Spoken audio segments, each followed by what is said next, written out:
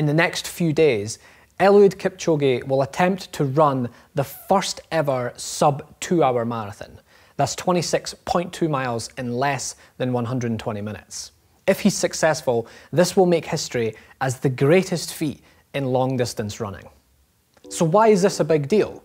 Well, people have speculated that this may be possible for a long time, but no one has actually done it. In fact, the closest anyone got to running a sub 2 hour marathon was Kipchoge himself.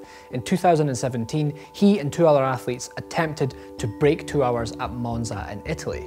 Kipchoge came in with a time of 2 hours and 25 seconds.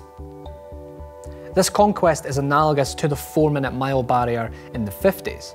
At that time, some thought it may be possible to run a 4-minute mile, but no one had improved on a 4:01 for more than 9 years. In 1954, Roger Bannister, with a modern approach to training, changed the world's perspective by running a 3:59, proving it possible.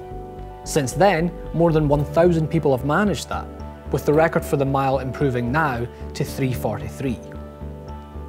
This pattern holds true elsewhere too, a seemingly insurmountable goal standing unconquered for hundreds of years until a small group of individuals against the odds manage the impossible, thrusting all of humanity into the realm of possibility. In the decades following, what was once an unachievable dream for everyone can become an impressive achievement for hundreds of people annually. So a sub 2 hour marathon, what's involved? Well, that's 26.2 miles in less than 2 hours, so that works out at a pace of 4 minutes 34 per mile. To give some perspective, the fastest anyone who'd ever run a mile back in 1855 was 4 minutes and 28. So Eliud has to run just off that pace for 26 consecutive miles. That's fast. How fast? So right now I'm running at my comfortable pace. That's about 6.2 miles per hour. And I can run for 10,000 meters like this. That's about 6 miles.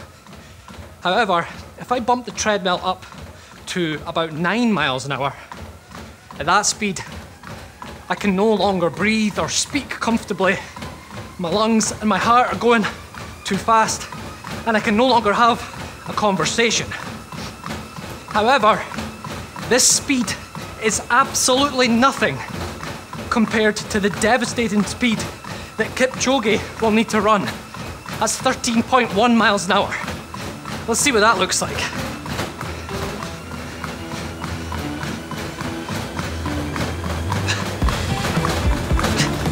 This is crazy!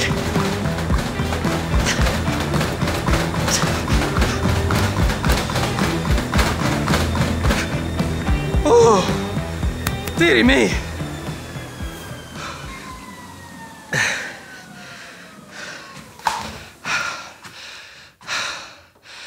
The man's a machine. Let's try that again.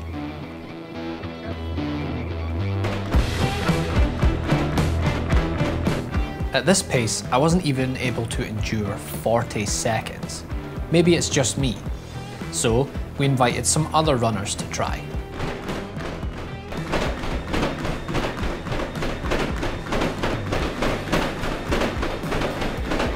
Similar results.